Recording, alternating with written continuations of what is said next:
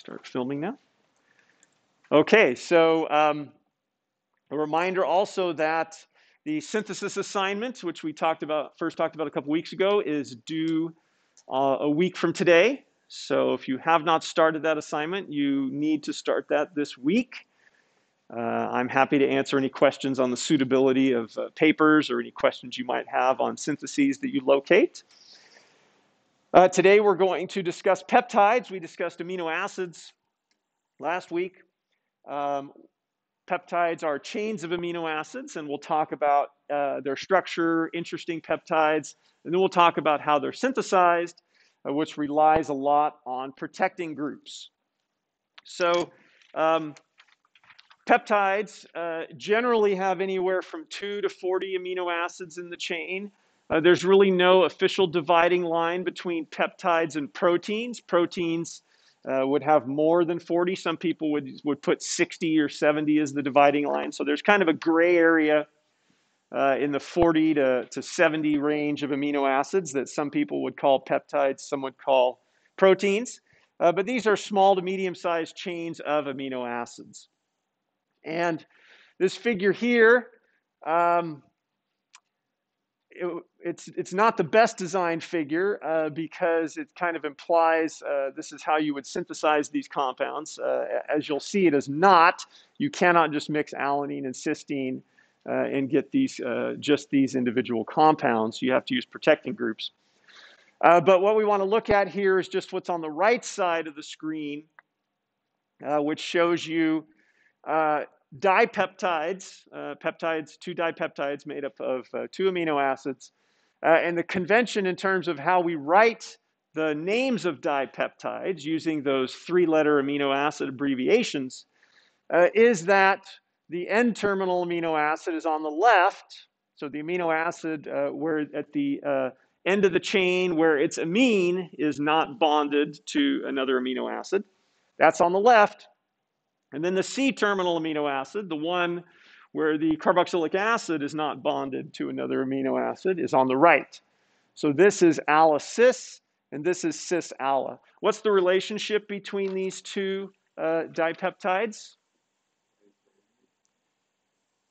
Okay, they're isomers of each other. Sam? Yes, they're constitutional isomers because the atoms are bonded together in a different fashion. Okay, so these two peptides are constitutional isomers of each other. So the amide bonds that link amino acids are indeed amide bonds. They're no different from other amide bonds, but they do have a special name. Amide bonds that are involved in peptides are known as peptide bonds. Okay, so when you hear peptide bond, it's just an amide that is linking amino acids together in a peptide chain. And back in chapter 22, I believe it was, when we were learning about carboxylic acids and their derivatives, and we talked about the minor contributor that we have with those compounds, where the Z group, which in an amide is an amine, or a nitrogen, sorry, donates electrons to the carbonyl, we end up with this particular minor contributor.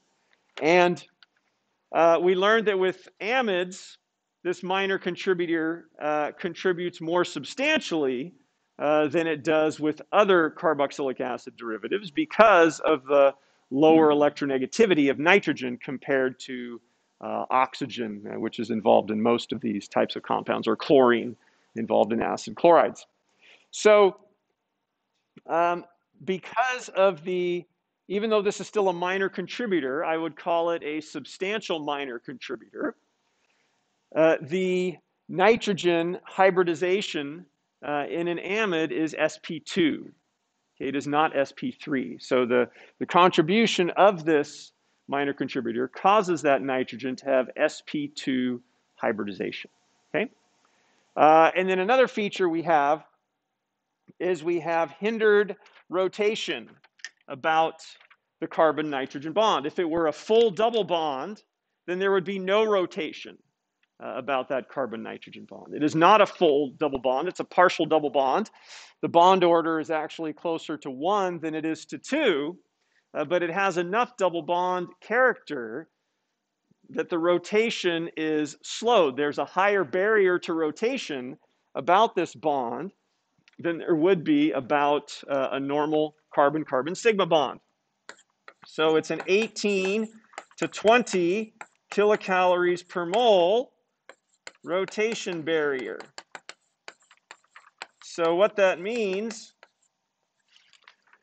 is that, well, for comparison, way back in chapter 4, when we were learning about alkanes and Newman projections and conformations, the barrier for rotation about the carbon-carbon sigma bond in ethane is 3 kilocalories per mole. So that rotation happens very, very rapidly at room temperature. And we said that there's about 20 kilocalories per mole of energy available at room temperature. So processes with an activation energy of 20 kilocalories per mole or less can occur at room temperature. And so this is right on that border. So the rotation about the carbon-nitrogen bond of an amide can occur at room temperature, but it's going to be slow. Okay? And so what that means is that peptides are primarily going to exist, or the peptide bond, we should say. The peptide bond is primarily going to exist in one of 2 conformations. Okay? So first of all, before we analyze these conformations, if this nitrogen is sp2 hybridized, what is the geometry at that nitrogen? It is trigonal planar. Okay, so the 3 groups attached to that nitrogen are going to be in the same plane.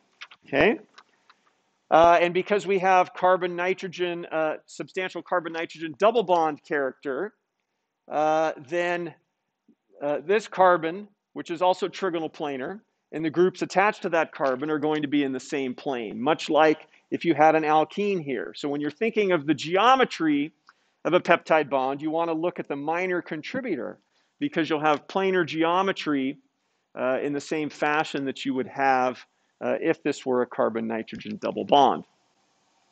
But because it is not a carbon-nitrogen double bond, we can have slow rotation or interconversion between 2 different planar conformations.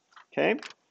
So the one I've drawn for you over here, we refer to as S-trans. And we've seen this term before. We used it when we were talking about dienes and their conformations. This is another use of this term. It means that this carbon-nitrogen bond is closer to a single bond than it is to a double bond, so the S is standing for single. But these R groups that are attached to the carbonyl carbon and the nitrogen, respectively, are trans to each other. Okay, so that's what our S-trans means. And then that's going to interconvert. So there's going to be an infinite number of conformations of the peptide bond, but 2 low-energy conformations that are both planar. And we have the S-trans, and then we have the S-cis, where R and R prime are going to be on the same side of that carbon-nitrogen single bond. Okay? So which of these 2 conformations do you think would be lower in energy? Okay, S-trans. Yes, we have those groups spread out, less steric hindrance, and so S-trans is generally more stable than S-cis. Okay, so we can take a look at a model here, a ball and stick model. This is a tetrapeptide. And so we have the carbon-nitrogen bond. We just imagine that as an alkene, and so all of the atoms attached to that will be in a plane. So each of our amide bonds are going to be planar. But one thing that is important to note is that not all of the amides in a peptide have to be in the same plane with each other. We have twist between those planes, and that is due to the fact that we have tetrahedral geometry of the alpha carbon of each amino acid. Okay, these carbons are tetrahedral. And we have free rotation about this carbon-nitrogen sigma bond. This is just a regular sigma bond with a bond order of 1. And then this carbon-carbon sigma bond. So the bonds to the alpha carbon of our amino acid are normal sigma bonds. And we have the tetrahedral geometry. So that tetrahedral geometry allows us to twist about these bonds. And what it means is that all of the different planes in the backbone of a peptide are going to be twisted relative to each other in most cases. Okay? And so what that allows is a diversity of conformations for peptides themselves. Whereas the amide bonds are planar, the peptides themselves have a range of conformations depending on the orientation of those planes relative to each other. And the two most common conformations we'll talk about later on this week, we can have a helical conformation known as an alpha helix, and we can have a sheet-like conformation known as a beta sheet. There are others, but those would be the two most common conformations we have. And those conformations are derived by the relative orientations of those planar amides to each other. Any questions about the three-dimensional structures of peptides? Yes, please, Jeff.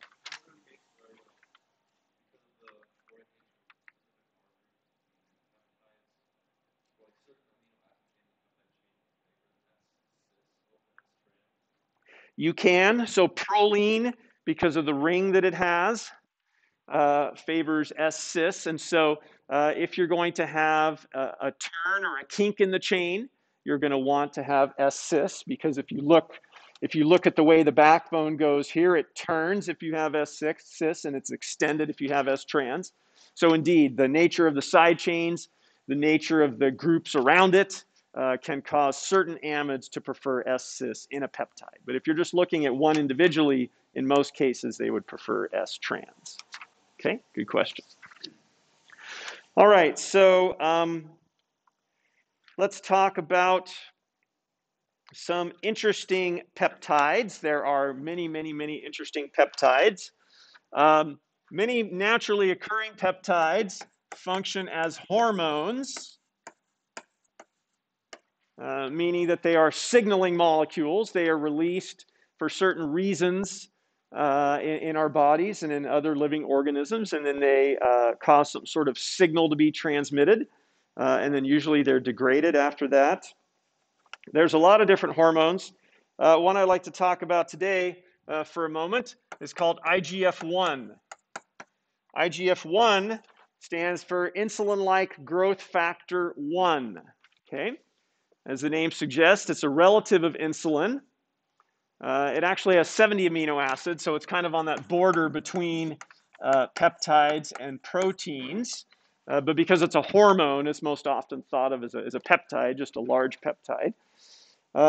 So it's a peptide with a similar structure to insulin, and as the growth factor name suggests, when it's released, it promotes growth. And so it's present most commonly in puberty, during the time when people are growing a lot. And it promotes anabolic growth, allowing you to build muscle mass without adding water weight. Okay? So it sounds like it might be useful for other purposes as well.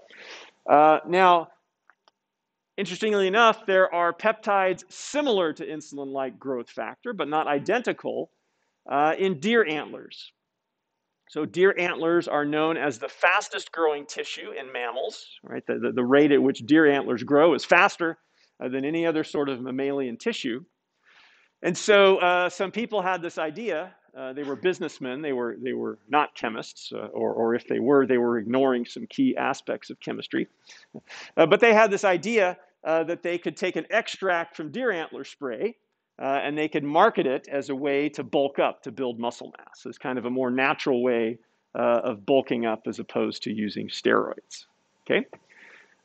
So there's a couple problems here. Number one is that this insulin-like growth factor in deer antlers is not exactly the same as the one in humans. So there's no studies that have been done to see if it would actually promote anabolic growth in humans. Okay, but then there's another problem.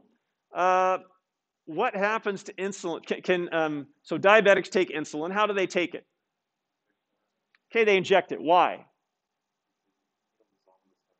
It gets degraded in the stomach. We have enzymes in our stomach that are designed to chop up proteins, right? When we eat protein, the enzymes in our stomach chop up the amide bonds in the protein into the individual amino acids, and that's what our body uses for fuel, okay? So if you ingest insulin orally, it's going to get destroyed by these enzymes called proteases. The same thing happens in the bloodstream. We have proteases in the bloodstream, but the insulin survives long enough in the bloodstream to be able to get to its target, but diabetics have to inject insulin fairly frequently because of this degradation. There are newer drugs, newer mimics of insulin on the market that don't have to be injected as frequently, but this is a major issue here. Well, these individuals who were marketing deer antler spray were marketing it as an oral spray that the people who took it would just spray into their mouth, and then their muscles would magically grow. Okay, are there any sports fans in the class who are familiar with Ray Lewis? Okay, Ray Lewis. Okay, great. Who is Ray Lewis? He was a linebacker who played for the Baltimore Ravens. Yes. The year that they won the Super Bowl, he was injured early in the season. He tore a muscle in his chest. And he worked really, really, really hard to get back on the field, and he actually was able to play in the Super Bowl, defying expectations. They thought he'd be out for the season. Later on, it came out that he'd been taking deer antler spray as part of his rehab process to help those muscles grow back from being atrophied. Okay. Obviously, unfortunately, Ray Lewis probably did not study organic chemistry when he was a college student at the University of Miami, or he would have realized that ingesting peptides orally is not going to do you any good, except for perhaps a placebo effect. Okay.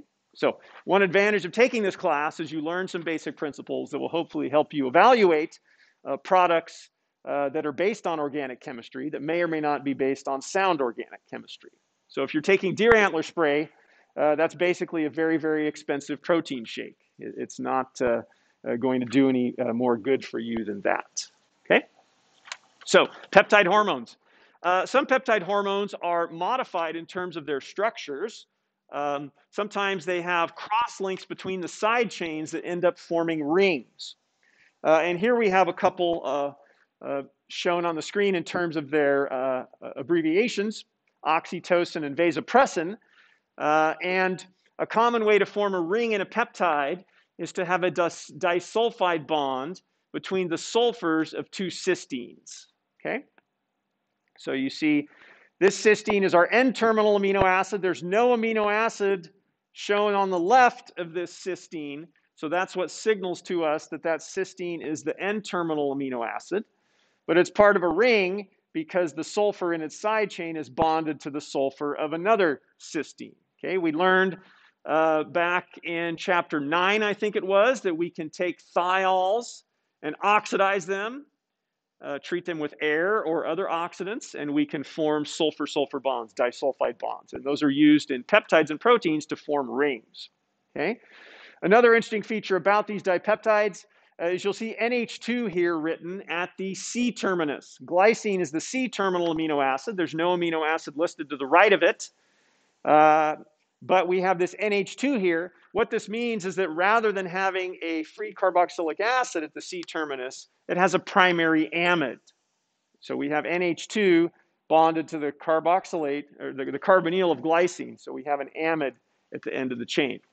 So these are very similar compounds. They both cause muscles to contract. Does anybody know what oxytocin does? Yes? Yes, it stimulates the uterus to contract. So this is released by pregnant women when it's time for them to deliver their babies. Okay, so it causes the uterine muscles to contract, causing the baby to be delivered. So if you are induced, if the baby doesn't come out on its own, then doctors can give you oxytocin or very close relatives of oxytocin to promote those contractions. Okay. Vasopressin, males have that as well as females. It stimulates the contraction of muscles around your blood vessels. It causes vasoconstriction, regulating your blood pressure. If you need higher blood pressure, then this vasopressin will be released. So a couple interesting things about these. This is oxytocin. This just shows you another representation of it. So you can see the ring. You can see here this N-terminal cysteine. And you can see the C-terminal amide that we have on glycine that we talked about earlier. And then here we have ball and stick models of these two peptides. The interesting thing we're seeing here is that there's very little difference in these structures. If we go back 2 slides, we see there's just 2 different amino acids. Isoleucine is changed to phenylalanine. Leucine is changed to arginine. Just those 2 changes. And then we look at these ball and stick models, and we see that the overall 3-dimensional shape is somewhat different. Okay? So small differences in amino acids in terms of the side chains coming off the peptide backbone can have a significant impact on the structure of a peptide. Okay? All right, so my favorite peptide, vancomycin, we've studied that a little bit before, especially back in chapter 3. Vancomycin is actually known as a glycopeptide because it has a carbohydrate portion. That's what the glyco part of the name comes from. And then it has a peptide portion. We'll learn about carbohydrates in our next chapter. It is believed that the role of the carbohydrate portion of vancomycin is to promote dimerization. It's been discovered that dimerization of vancomycin molecules causes them to more effectively bind their target in the bacterial cell wall precursor. And then the peptide backbone, you take a look at this, we see amino acids, we see amide bonds, but we don't see a lot of amino acids that we recognize. So vancomycin is a heptapeptide, and there's only one normal amino acid. We have this asparagine right here, okay? All the other amino acids are modified. Several of them are D-amino acids. This is an N-methylated D-leucine. Some of them are what are known as phenylglycine.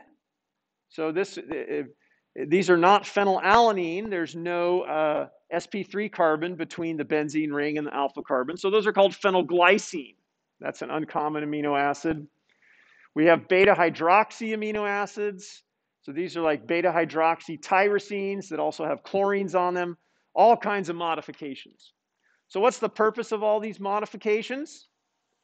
Well, the purpose is to get the peptide backbone in the ideal conformation for binding to that cell wall precursor. We showed you this cartoon-like figure last semester where the bacterial cell wall needs to have these cross-links between those peptide strands that come off of that cell wall precursor, and vancomycin binds to a dipeptide at the end of that strand, preventing the enzyme from forming those cross-links. And we said that was the bacteria use these D amino acids to avoid their cell wall precursor getting chopped up by regular protease enzymes in the body.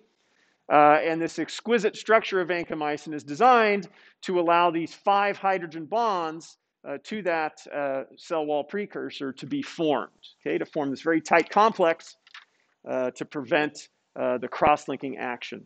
But then we also learned that because bacteria are smarter than humans, they're able to evolve to beat antibiotics that we have. And all the bacteria have to do is switch this NH for an oxygen and exchange this amide bond for an ester bond. And now vancomycin binds about 1,000 times weaker to this species than it does to that one, because you've lost one hydrogen bond and you've replaced it with an electrostatic repulsive interaction between these 2 oxygens. Okay, so one of my favorite peptides. Ben.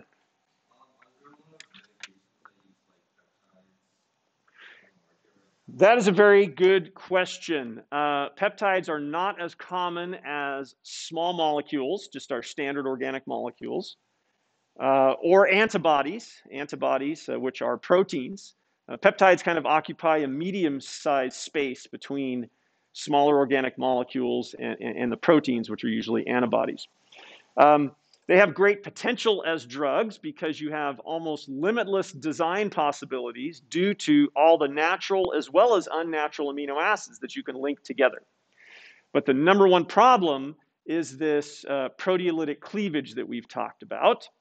And so there's a lot of effort being expended to design peptides and make them more stable to the cleavage by proteolysis, including work in my own lab. That's one of the things that we're trying to do with peptides, is render them more stable to proteolysis. So yes, there are peptide drugs on the market.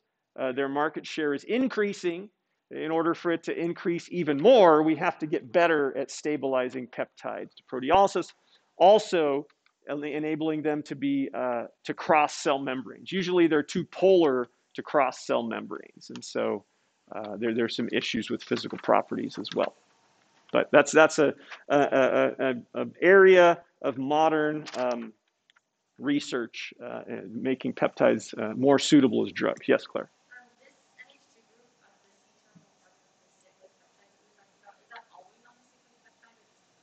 Just in this particular case. So it's relatively common for either cyclic or acyclic peptides to have an amide at the C terminus, but it's not always the case. It may or may not be the case. If we look at vancomycin, vancomycin has 3 rings in it, and it does have a free carboxylic acid at its C terminus. Okay? Yes, Jack.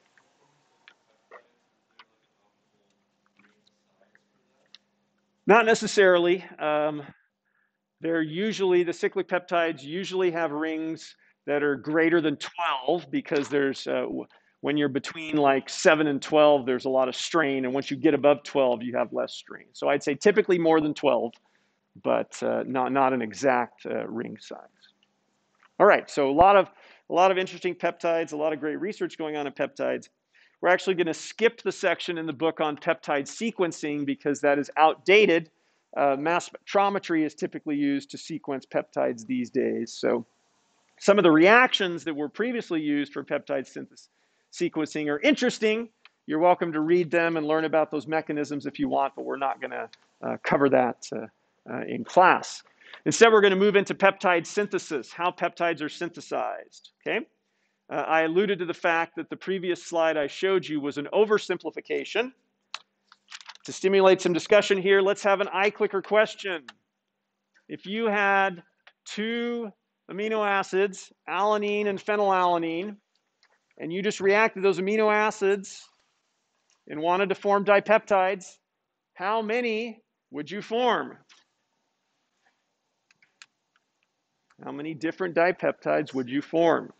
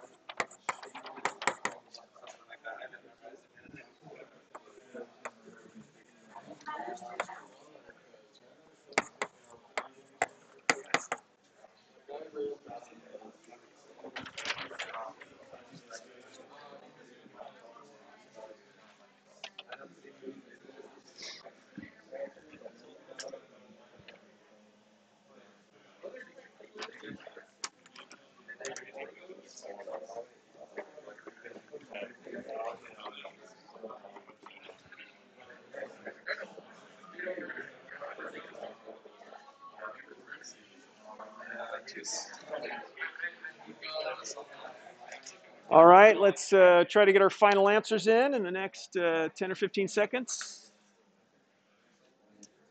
Final answers. Any more answers today?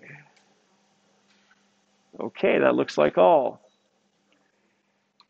All right, how many different dipeptides? 4. Okay. Who would like to raise their hand and tell us which 4 would form? Okay, Joseph? So you can get ala and Okay, so you could get homodimers of each one, right? The amine of one alanine could react with the carboxylate of another alanine, and same with phenylalanine. Okay, keep going. Yeah, we learned previously at the beginning of class that when you have a mixed dipeptide between two different amino acids, there's two constitutional isomers. We could have the alanine at the N terminus and the phenylalanine at the C terminus, or reverse. So there's a total of 4 different dipeptides that you would get if you tried to form a peptide from alanine and phenylalanine. And you can't just mix the two together. What reagent do you need to form an amide bond? Think back to chapter 22. It's DCC. Okay, so you would use DCC to mix these amino acids together to make amides. Usually we don't want 4 dipeptides. Usually we want a single dipeptide. The only way to get a single dipeptide from 2 different amino acids is to protect the functional groups that we don't want to react with each other. So let's take a look at how we would do that generally, and then we'll talk about some specific protecting groups. So here, the assignment is to make alanine glycine. Okay? So if we want to synthesize alanine glycine, we want the carboxylate of alanine to react with the amine of glycine. In order to control the reaction, so that's the only one that occurs, we have to protect the amine of alanine, and we have to protect the carboxylic acid of glycine. So we have a 4-step process we have to go through to make a single dipeptide. The first 2 steps involve those protection, installing those protecting groups. Okay, and we'll talk about specific protecting groups in a moment. But for now, we're just abbreviating them as PG because we're just going over the general strategy. Okay, so once we have accomplished those 2 protecting steps, now we can react the protected amino acids with DCC. And now we've gotten it to a point where there's only one dipeptide that would be formed. Okay, there's no ability for these individual amino acids to react with themselves because they each only have one unprotected functional group. And there's only one mixed dipeptide that you can form, and that's going to be using the carboxylic acid of our alanine and the amine of our glycine. Okay? And then our final step is to remove the protecting groups. In some cases, we want to remove just one of the protecting groups, and we want to leave the other one intact. We'll talk about that a little more on Wednesday, whereas in other cases, we would want to remove both of those protecting groups. Okay? So this is the general strategy, a reminder of the structure of DCC. If you don't remember the mechanism by which DCC forms amides, it's a neat mechanism. I think we might have had it on an exam, actually. So you can just look back on exam 2, and you'll see that, that mechanism. So let's talk about the specific protecting groups that are used. So for amines, the most common protecting groups are a class of functional groups called carbamates. So a carbamate looks like this. It looks like half ester, half amide. It's actually one oxidation state higher than the ester or the amide. It's at the CO2 oxidation state because we have 4 bonds between our carbonyl carbon and heteroatoms. So the advantage of using carbamates versus amides, because we learned earlier in class that you could use amides to protect amines, and you can. Carbamates are better because they are easier to deprotect. They can be deprotected under very specific conditions that cleave the carbamate and not other functional groups in the molecule. Right? You couldn't use an amide in peptide synthesis, because if you wanted to cleave an amide protecting group, you would also end up cleaving the amide bond you just worked so hard to synthesize. Right? That's not going to work. So you have to have something other than an amide to protect the amines in peptide synthesis. So we're going to go into a little more detail than the book does on this topic. We're going to teach you 3 amide protecting groups, or three nitrogen protecting groups, which are carbamates, as opposed to the 2 that the book teaches you. The first one we will teach you is called the Bock group. which stands for tert butoxycarbonyl. Okay, that's a long word. We like to abbreviate long words in organic chemistry, so we call this the Bock group. As the name suggests, there's a tert-butyl group in a Bock group. The way you install a Bock group is you use a reagent called ditert-butyl dicarbonate. Okay, also a big long name. Okay, this is called ditert-butyl dicarbonate. We abbreviate it as BOC2O. Okay, when we see BOC or Bock, that refers to this part. Okay, you can see we have two of those linked by an oxygen. Okay, so we call that BOC2O. Okay, so a dicarbonate looks like an anhydride, but it has extra oxygens. If it were an anhydride, these would not be oxygens. But it behaves like an anhydride, meaning that it will react with an amine. But notice if we try to react it with an amino acid, we're going to have a zwitterion. Okay? And the ammonium group of a zwitterion is not nucleophilic, and so we need a base to deprotonate that to make it nucleophilic. And the base that is used to install a Bock group is typically triethylamine. That's going to deprotonate that nitrogen. It's also going to facilitate any other proton transfers that we need in the mechanism. But then this is just going to be a nucleophilic acyl substitution once we deprotonate that nitrogen. And then at the end of the day, we're going to end up with a Bock-protected amino acid. Okay?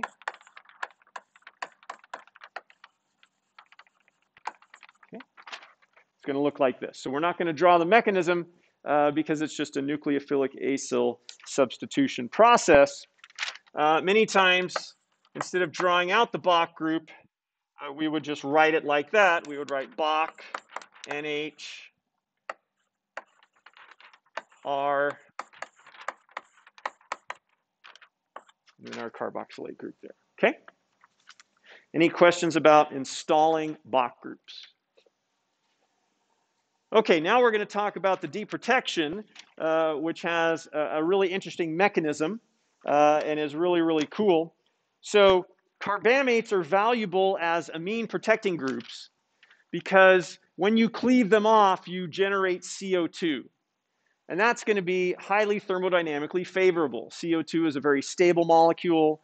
It is a gas, so it's going to bubble out of the reaction mixture. It'll make the cleavage of the carbamate irreversible. So that's why carbamates are very useful as protecting groups. So what happens? How do we cleave a Bock carbamate? Let's raise this up a little bit. Whoops.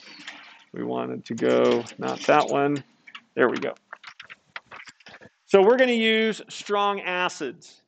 HCl, or trifluoroacetic acid, or HBr, are the strong acids that are going to work the best for cleaving. Okay. Trifluoroacetic acid is almost as strong as HCl. It's a little bit weaker acid, abbreviated as TFA. Very good for cleaving Bock groups. All right, I think we'll need more space than we have left on that board to draw the mechanism. So let's take a look at the mechanism of cleaving a Bock group. Okay.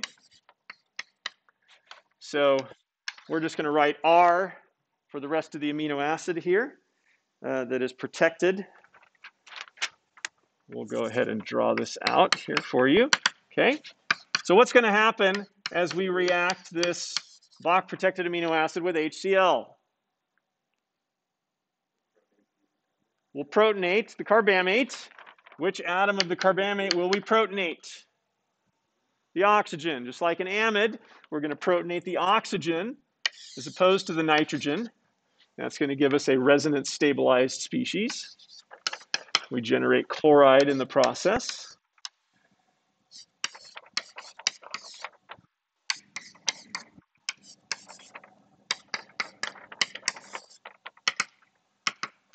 Okay, so now we have our conjugate acid. Now, because we have a tert-butyl group here, and that tert-butyl group would form a reasonably stable tertiary carbocation, that tert-butyl group can just fall off, okay, giving you a tert-butyl cation, and giving you a new species known as a carbamic acid. Okay? All right, so we get this neutral species, we get our tert-butyl cation. We have two products here of this step. They both have an individual fate. We'll show you what happens to the tert-butyl cation first. Remember, we generated chloride in our first step. So chloride is just going to deprotonate one of the hydrogens of our tert-butyl cation, and that's going to give us, this is isobutylene, or 2-methylpropene. That's a gas. And you'll notice that we just reformed HCl in the process. So technically this would be catalytic in HCl, but usually we use stoichiometric amounts to have a fast rate. Now this carbamic acid is crying out to lose CO2 because that's a very, very stable molecule. And so what happens is this nitrogen can take that proton. You'll notice that's going to give us a 4-membered cyclic transition state, which usually is strained or unfavorable. But we can have those kinds of transition states if there is something favorable coupled to it, which in this case is the generation of CO2. Okay? So we have pairs of electrons moving in the fashion I've shown you. That gives us our amine and CO2. Okay? Any questions on how we cleave a Bach group from a Bach carbamate from an amine? Okay, good. So this protecting group is used to, or is cleaved under acidic conditions. Sometimes we want a protecting group that can be cleaved under basic conditions. Okay, so there we would use the 9-fluorenyl methoxy carbonyl group. And that's known as FMOC. We're never going to say this name again. It's way too long. We're just going to call it the FMOC group. Okay? So the FMOC group is complementary to the Bach group because it is a base labile carbamate. Okay? So the structure is even bigger than the name. It has 2 benzene rings with a 5-membered ring in between. And then we have this CH2 and this oxygen coming off. This is the reagent that is used to make an FMOC group. It's called FMOC chloroformate. Okay? It's like an acid chloride and an ester glued together. And we're going to react that with our amino acid.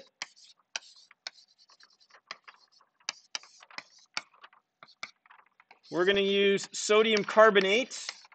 We're going to use water as a solvent for this reaction. Sodium carbonate is a base. I'm not going to draw that FMOC thing again. I'm just going to write it like this. Okay. So this is a nucleophilic acyl substitution, much like the one we showed for making a Bach group up here.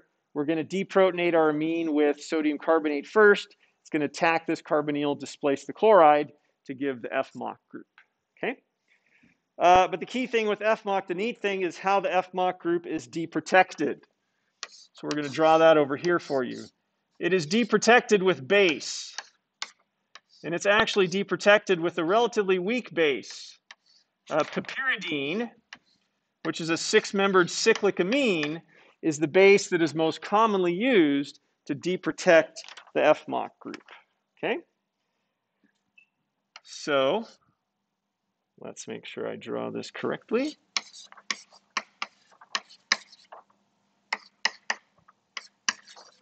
So here's our FMOC protected amino acid. Here's our piperidine. This is a weak base. What this piperidine is going to do is deprotonate this hydrogen. Okay? Now ask yourselves, why on earth would a weak base deprotonate a hydrogen from a carbon? As I draw the product here, the conjugate base that is generated, please think about why this happens, because then I'll ask you the question as soon as I'm done drawing it. Okay? So we get a carbanion here.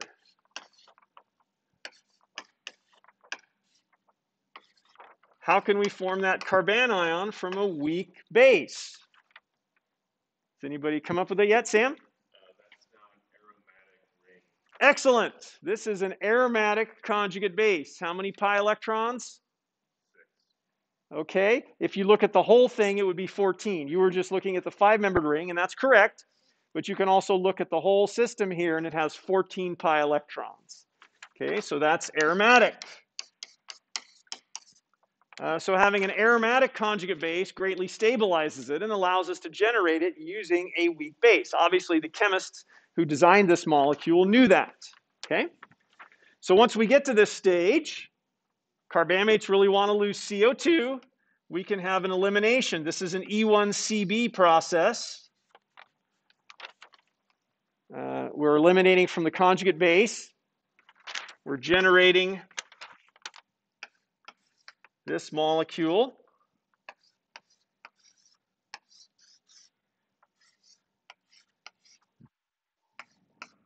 Okay, this highly conjugated molecule. We're releasing CO2. We're generating a fairly basic nitrogen anion. But then we have the conjugate acid of our piperidine that's simply going to protonate that. Okay. And that gives you your deprotected amine and regenerates piperidine. Okay. So, whoops. So whereas a Bach group is stable to base and cleaved with acid, an FMOC group is stable to acid and cleaved with base. So these are complementary protecting groups. At the beginning of class on Wednesday, we'll teach you a third protecting group for amines, and then we'll jump into carboxylate protecting groups. Okay? Make sure you work on that synthesis assignment.